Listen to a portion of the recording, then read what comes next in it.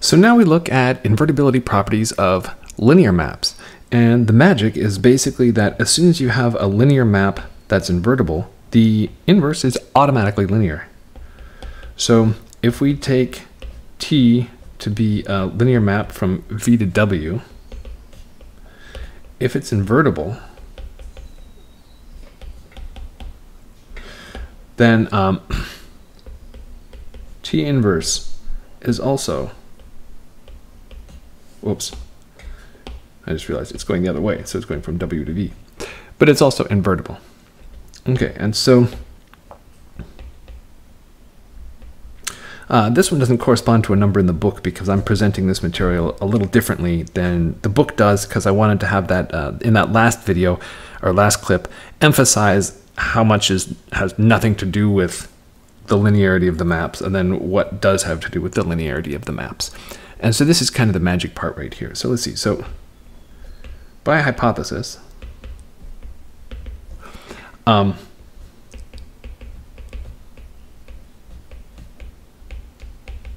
inverse exists, right? So we're assuming it's invertible. That means the inverse exists. What we have not clarified is the fact that T inverse is also linear. Okay.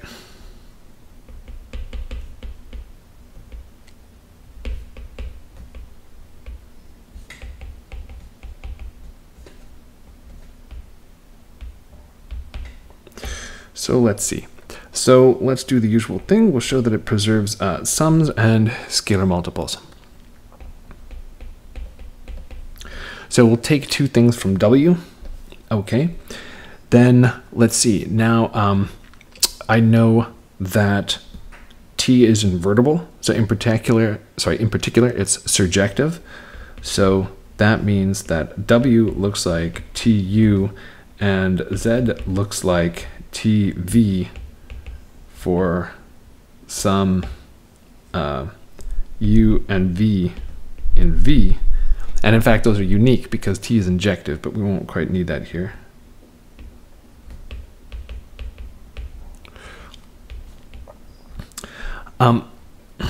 So let's see. So if we work out T inverse of the sum, this is going to be T inverse. And then I just cooked up these identities right here, so I might as well substitute those in. So I have TU plus TV. And then I can use the linearity of T to sort of factor it out from the sum of U and V. So I have T inverse of T of U plus V. Maybe now's the time to add some justifications. So this is, since T is linear, and then, so this is T inverse of T applied to U plus V, just regrouping there. And then that's the identity because that's what inverses do. And then U, recall, or wait, yeah, so U is T inverse of W, and V is T inverse of Z.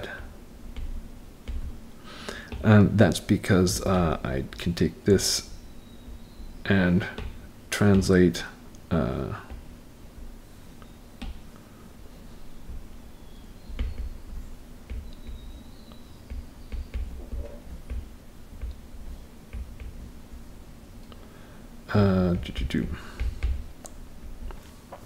okay.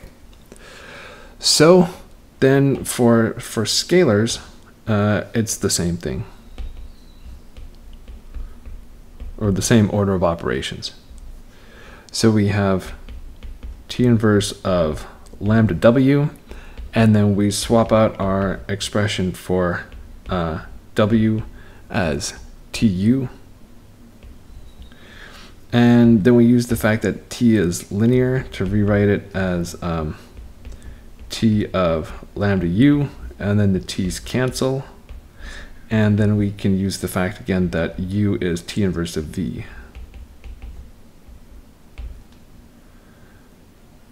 Oh, hold on. Wait, did I? FW. Sorry. There we go. Yeah, much better. Okay. And we're done.